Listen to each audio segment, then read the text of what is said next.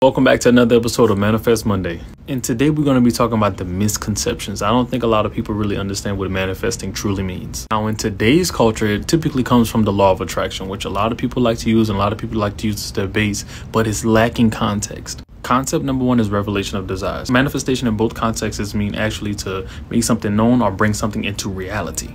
Now, with power of belief, which is the second concept, I think everybody has that generally mastered or understood, because who doesn't know what they want? Everybody has desires, faith, strong positive beliefs towards whatever their desires may be.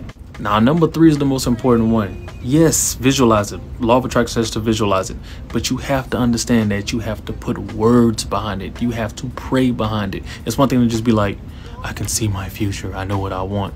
But what are you saying? What are you audibly speaking into existence of your life? Now, last but not least is putting works behind it. It's one thing to, I manifest this and I want this and I desire this and I pray for this. But if you're not doing the work for it, or if you're not taking the time to understand what you need and what you want and what it requires of you to require these things, then you will forever be at a loss. You will forever be frustrated. Take it from somebody who used to pray every single day, all the time, doing all of the prayer, but none of the actual groundwork. But look at me now with all the work that I had to study to get that thing up there. So I say all this to say, put some works behind what you want. Jesus King, and faith without works is dead. I love you guys. Have a blessed Monday.